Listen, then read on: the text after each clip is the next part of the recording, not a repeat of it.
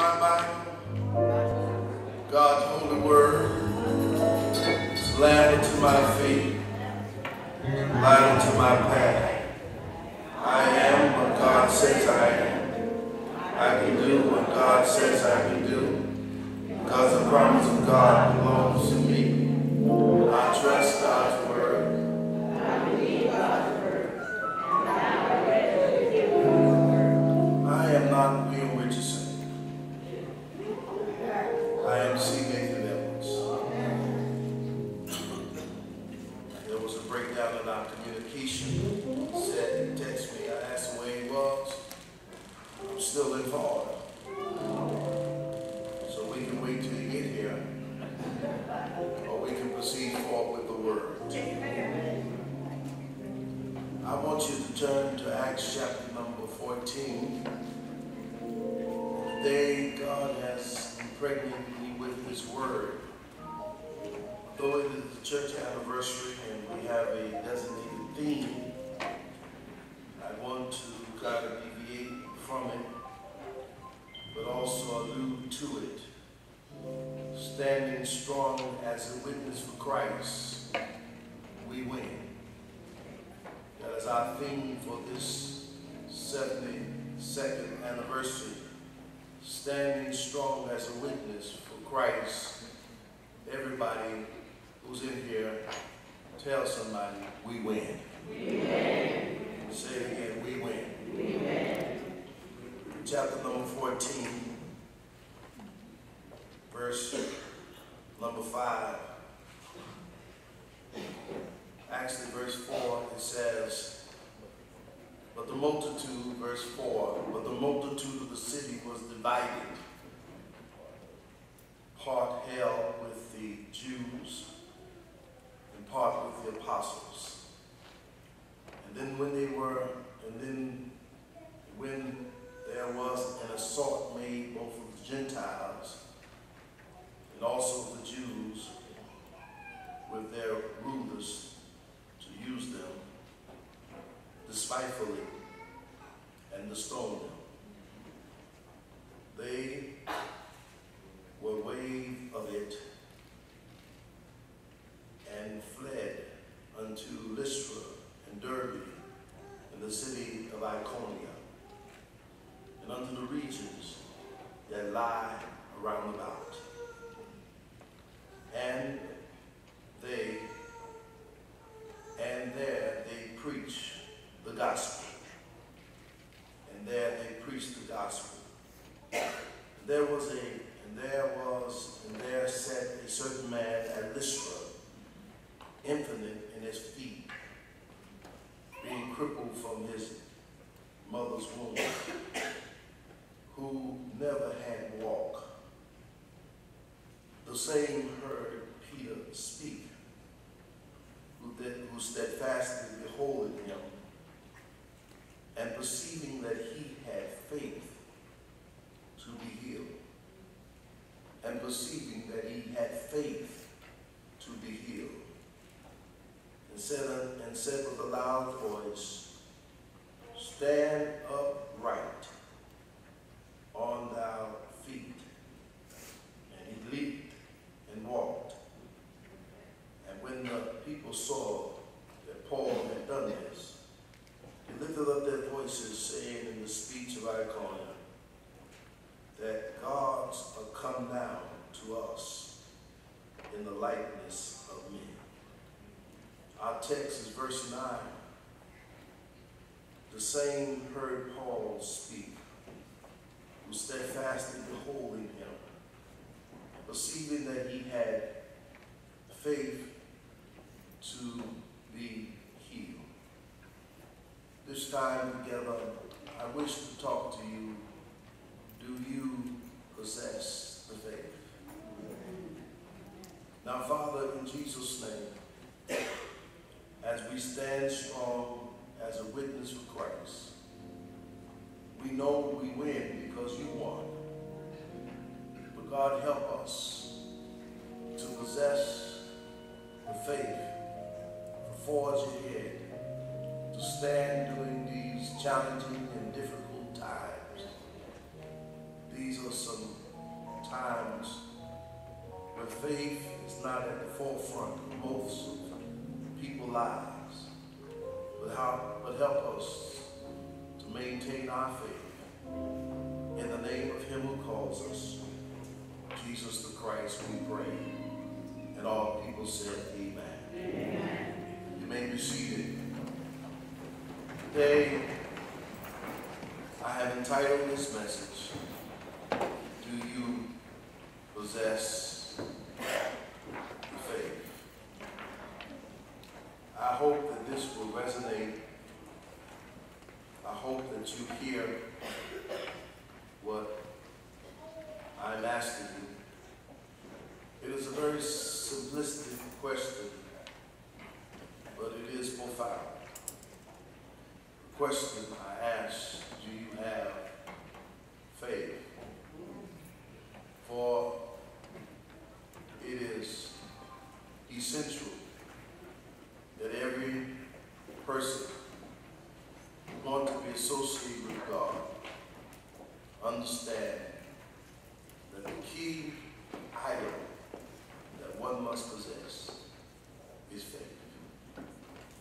Faith in God.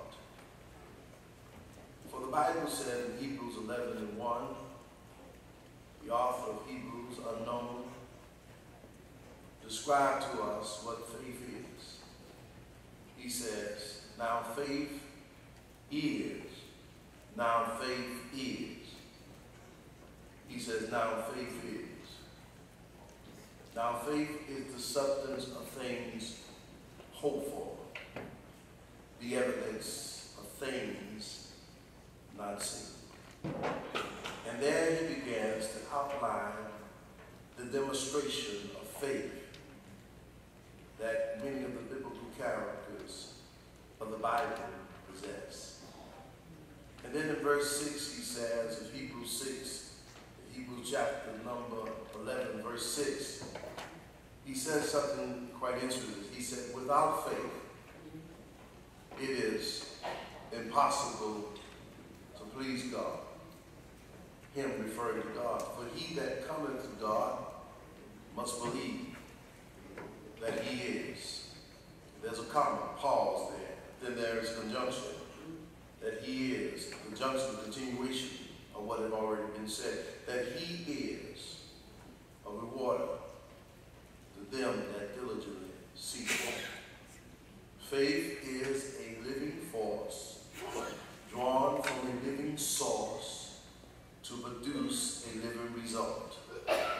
Faith is a living force drawn from a living source to produce a living result. It is what I need. It is what I must possess. If I don't have it, then I cannot please God. If I don't have it, I can't get from God what God has for us. There are several levels of faith. There is those who have no faith at all. Who have no faith at all. There are those who just live in doubt. They doubt. They're very pessimistic about life. They've lost hope. Faith is built upon our hope. They've had some setbacks. They've had some disappointments, and they've allowed the setbacks and disappointments to overwhelm them, that they live in doubt. So they have no faith. A lot of people like that. I've met some. They're just negative.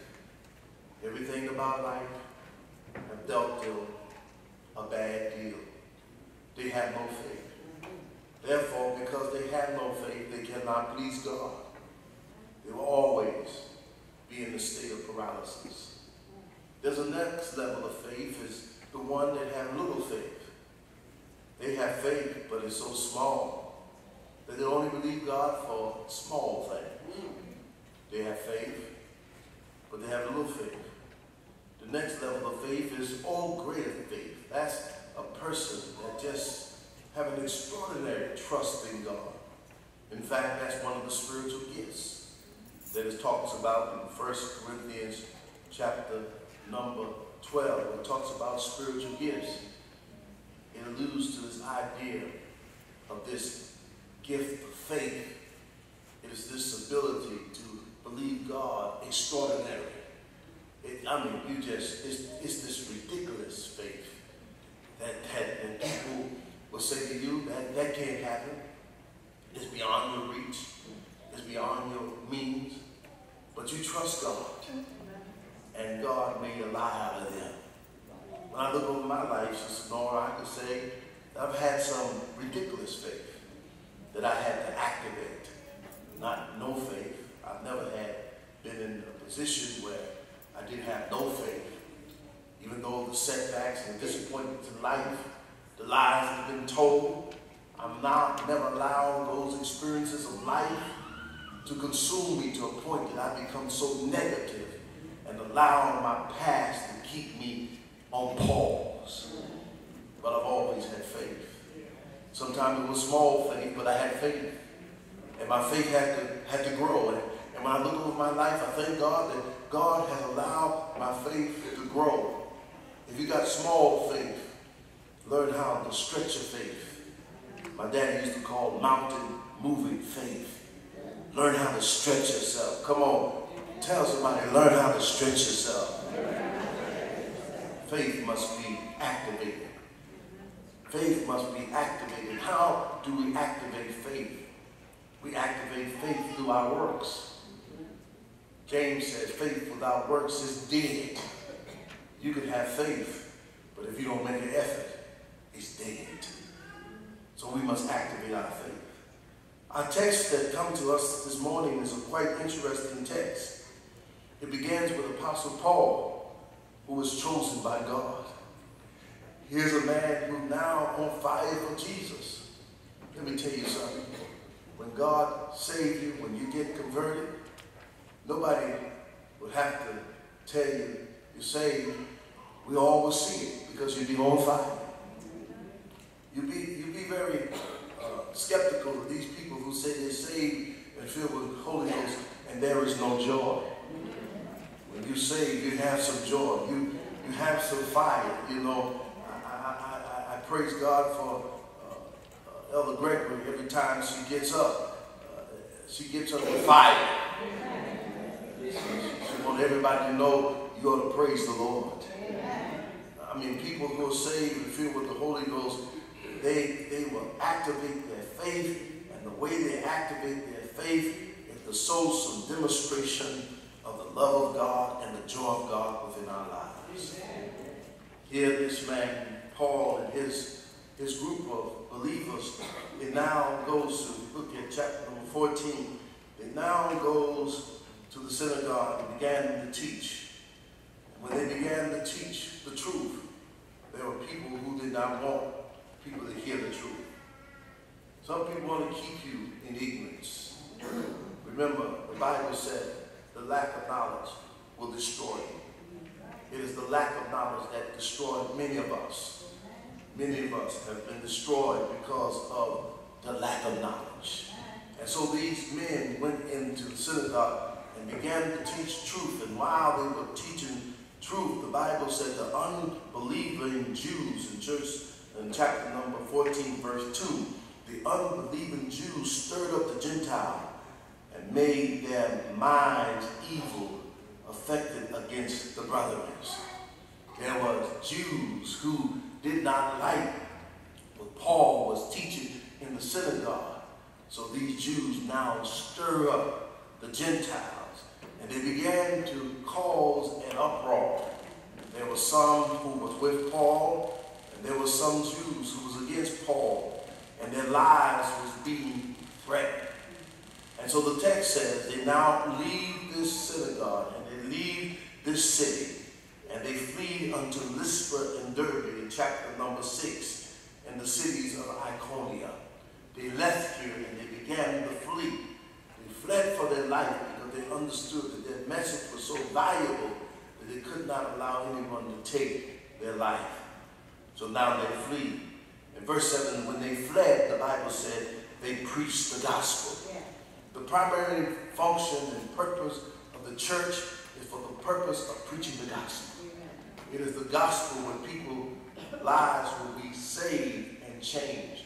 How many in here will witness today that your life has been affected because you heard the word of God. Come on, I can't hear nobody. How many that you heard? How can they hear without a preacher? And how can he preach except he be sent? Faith come by hearing, and hearing by the word of God. It is through the preaching of the gospel that makes a difference. God, word makes a difference. Are you listening to somebody? God, word makes a difference. When you hear the word of the Lord, it is his word that provides you the ingredients for you to rise up and activate your faith and to live out your Christian journey. Now, it is interesting that when they came to Lystra in verse number 8, listen what the text says. It says there was an impotent man, a man that was crippled from his mother's womb, a man who never walked. There was a man who had a condition. He was impotent. He was a man who was crippled, never walked. He never walked. But listen to what it says in verse 9. But this man heard Paul speak. He heard the gospel. He heard the gospel. He had a condition. He was crippled. He was impotent. But he heard the gospel. Oh, thank God. He heard the gospel. And then Paul said, him hearing the gospel, he perceived that he had faith to be healed. It was the gospel that he heard that gave him hope, that gave him the faith that this too will pass. Oh, I'm getting excited. It is the gospel that gives us the hope that no matter what situation we're in, it's going to pass. Yes, I don't care what situation you're in right now, God is going to allow it to pass. It's going to pass over. The cloud will not hang over your head forever. Rain will not fall on you forever. It's going to pass. You got to tell yourself, I got faith in God, knowing that whatever condition I am in is not permanent. It's temporary. It's going to pass. But you got to have faith. And that faith comes because he now hears the preaching of the gospel. Faith comes by hearing, and hearing by the word of God. Thank God for the place that which we assemble, the house of worship. It is in this place that the faith should be activated. It's in this house that your faith should be born. In this house. Thank God that God has given us a house where we can activate it, and our faith can be birthed in this house. Listen what he says. He says, I perceive. This man who had a condition, he heard the word, and now he perceived. Life will deal with you challenges. Oh, you're going to have some challenges. You're going to have some challenges. You're going to have some setups, some setbacks. You're going to have some challenges. Somebody right now have a challenge of looking for a place to live. Somebody may have a challenge of looking for employment. Somebody may have a challenge, a health scare, a health challenge. But I want you to know, if you have faith in God, it's all nothing but a challenge. Oh, I can't hear nobody. Faith in God is nothing. When you have faith in God, your challenges is only a challenge, because your faith in God will cause you to triumph over your challenges. Man that is born of a woman but a few days and full of trouble, thank God, but the trouble that you have won't last always. How many here glad today that trouble don't last always? That weeping may endure for a night, comes in the morning. This is what's interesting about this text.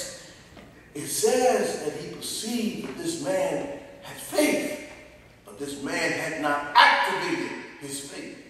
A lot of folks have faith, but they don't activate their faith. A lot of folks trust, but they don't activate their trust. There's some people who have it, but have never demonstrated. The text says that when Paul saw this man and saw the faith that this man had, all he said to this man in verse number 10, get up! And the text says, and he made a loud voice, and he said, stand up! Stand up. That's what faith, when you really have faith, you're going to stand up. You stand up against the challenges of life. You stand up against the struggles of life. Stand up! You got to stand up. Faith will give you the strength to stand up. Have anybody in here ever had to stand? You had to stand. You stood. Other folks said, sit down, but you stood. Thank God for Rosa Parks when others would sit. She stood. Thank God for the late Muhammad Ali when he was drafted into going to an army that he felt that was not an army that would be edifying for our nation. He said, no, I'm not going. He stood on principles. He stood on principle. Listen, you may die, but stand. You may be lied on, but stand. Folks may talk about you, but stand. People may label you, but stand. Because when you're standing, you're not standing alone. He's standing with you. Hallelujah. Stand. Activate your faith. The Bible said when he heard the word, listen what he did. He stood up. He stood up and he began to leap and began to walk. I asked you a question early on in this message. Do you possess faith? Do you have the faith to trust God? It took faith. When the early pioneers of this ministry began in 1942 to start a prayer service, they didn't know what it would evolve into. They didn't know how big it was going to become. They didn't know how many people's lives would be changed. They didn't know how many pastors and deacons and preachers it would produce, but they had faith. Thank God. In God, they heard something, and when they heard it, they stood up and activated their faith. And look what the Lord has done. Thank you, Jesus. Say, look over your life. You heard something. You heard something, and you stood up, and you pursued that what you heard. And thank be to God. Thank God that what you heard has produced the desired results. Oh, I'm happy today this morning to let you know I have faith in God. I trust the Lord with all my heart, and I lean not to my own understanding, but in all my ways I acknowledge him. And don't you know, he has directed my path. He has made things better for my life.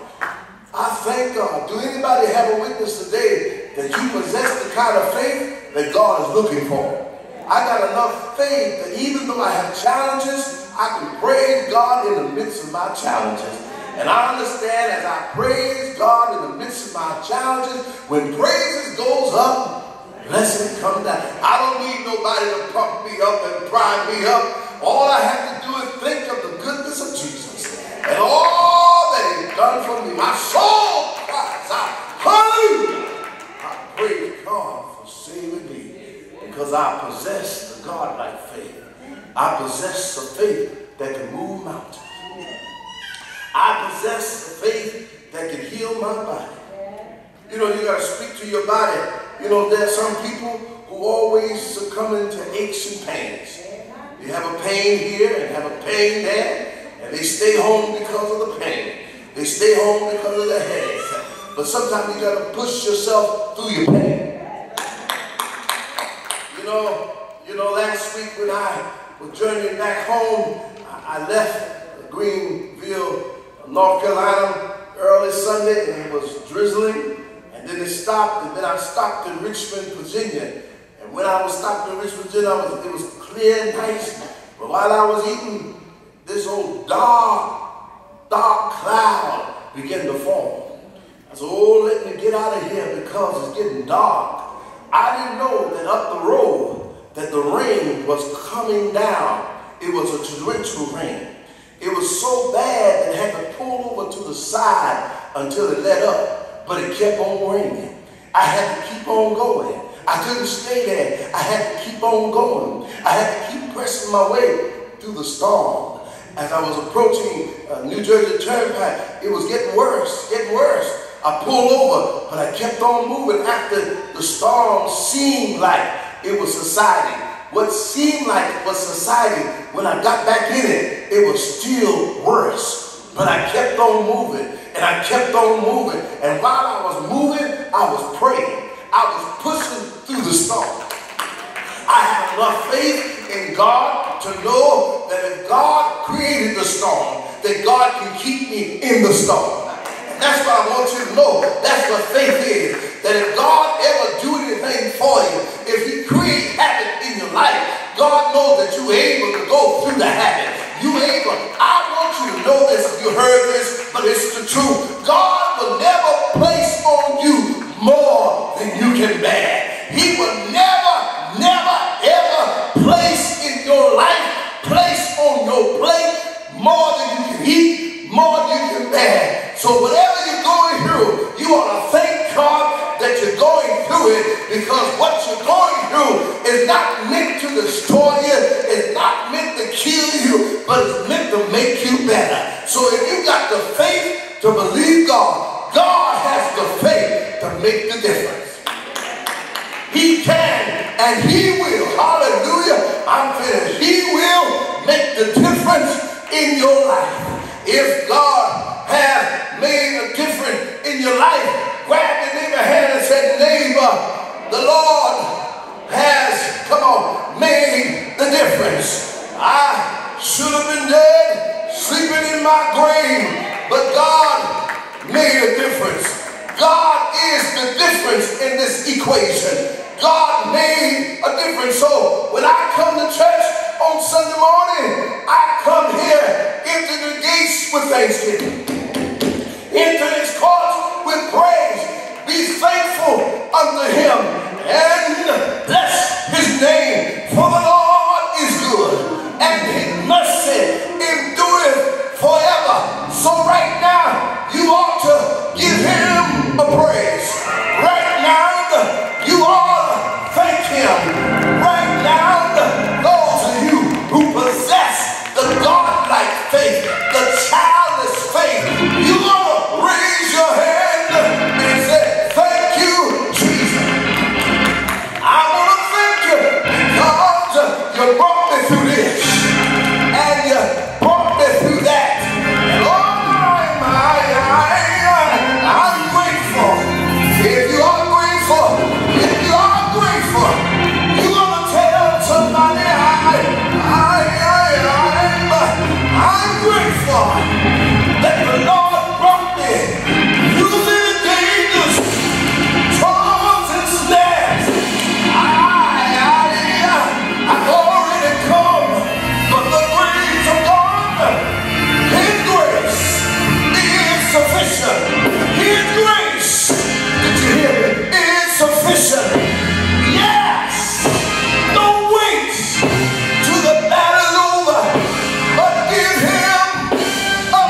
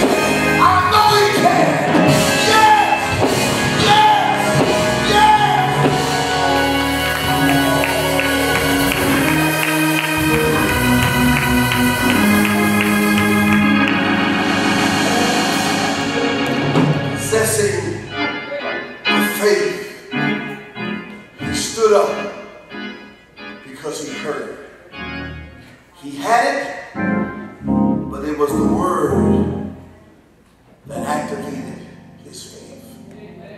Do you have faith? If you're going to be a witness for Christ in this hour, you must activate your faith. We win. Hey! We win. Hey! We're not here to say, hey! We win. If you know you're a winner, you ought to jump on your feet and say, I win.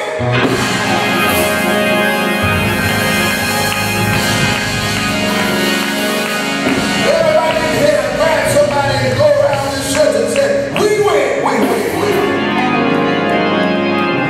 We win.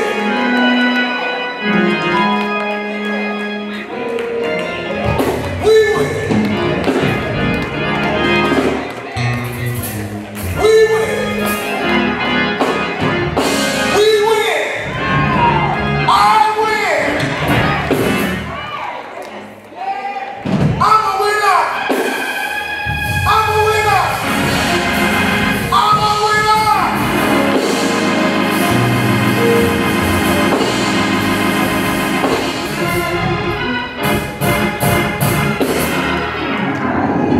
This week, I don't know what you've been confronted with, but all this week, when somebody asks you anything, say, I won.